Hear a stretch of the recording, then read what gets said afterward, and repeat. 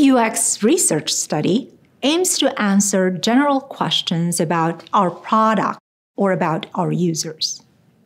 But anytime we set up a research study, whether quantitative or qualitative, there is danger that it will not be valid. In other words, that it does not measure what we want it to measure.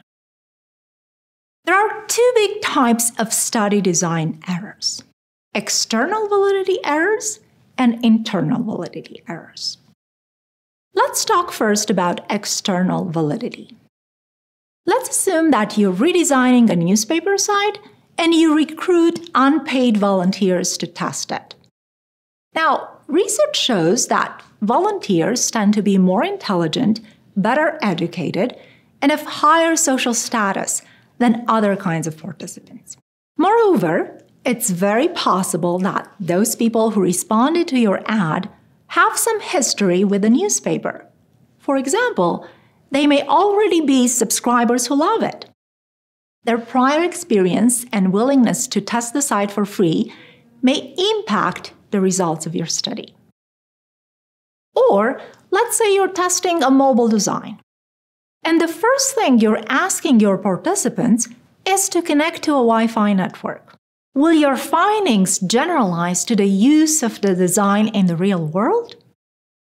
Mobile connections in real world are a lot more variable, and signal strength can be a big problem. In both these examples, the newspaper study and the mobile testing example, the studies are missing external validity. The other type of study validity, internal validity, refers to whether the study favors any of the conditions being studied. For example, think of an A/B variation study for an e-commerce website. Variation A is launched before Christmas and variation B after Christmas. Obviously, the traffic on the site will be very different in those two periods and may bias the data in one direction or another.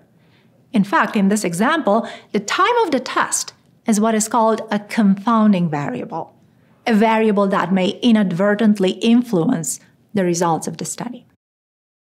Let's take another example.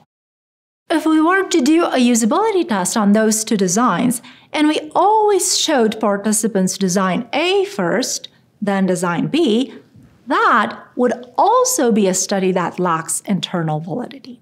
The confounding variable in this situation would be the order in which the sites are shown. It's possible that our participants' perceptions of design B be influenced by their experience and behaviors on design A. Of course, the usual fix to this problem is to alternate which design goes first and have half the users try design B first. To summarize, external validity is about a study that is naturalistic, meaning that the participants and the setup are representative for the real-world situation in which the design is used. Internal validity means that the study does not have any confounding variables and does not favor or encourage any particular participant response or behavior. Poorly planned research will translate in results that are invalid.